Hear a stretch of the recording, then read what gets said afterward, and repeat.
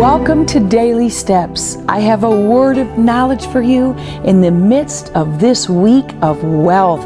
It comes from Matthew chapter 6 verse 24, and it says, "No one can serve two masters.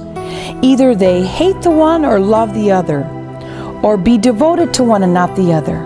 And he's talking about you cannot serve God and mammon, God or money at the same time.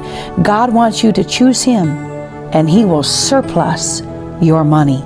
Choose Him over money, and He will increase your money. Woohoo!